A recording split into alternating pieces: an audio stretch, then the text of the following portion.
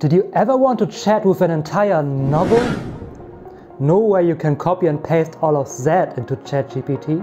But you could theoretically copy and paste all of that into Claude 2. Or more likely, a very long article or research paper.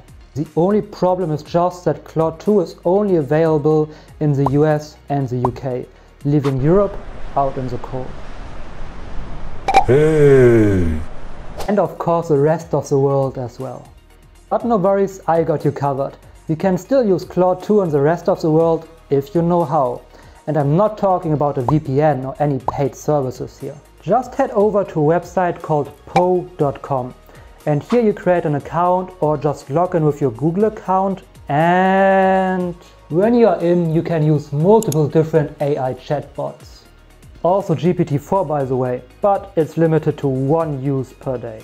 And here you can pick Claude 2 and finally summarize really long texts, articles, research papers or whatever you want without worrying about any token limit. So let's test that with one thing that I really wanted to summarize as well, which are the terms and services of Pi, because I'm especially interested in the privacy here. So we just copy all of that and then paste it into Claude 2. And then let's say, please let me know anything important about these policies and if there's any hidden or overcomplicated language.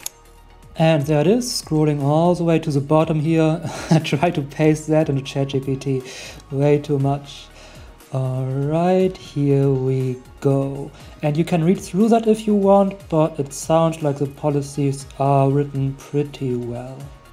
So let's just ask one follow-up question. What do the policies state about third-party applications or about international borders? Looking good as well, and Claude 2 can definitely remember all the tokens that we used. Do you already have access to Claude 2? Or will you head over to po.com and use it right now? Let me know your experience. When using any AI chatbot, the most important things are of course your prompts, because bad input equals bad output. In this video I talk about the basics of prompt engineering and how every beginner can easily get 10 times or even 100 times better output.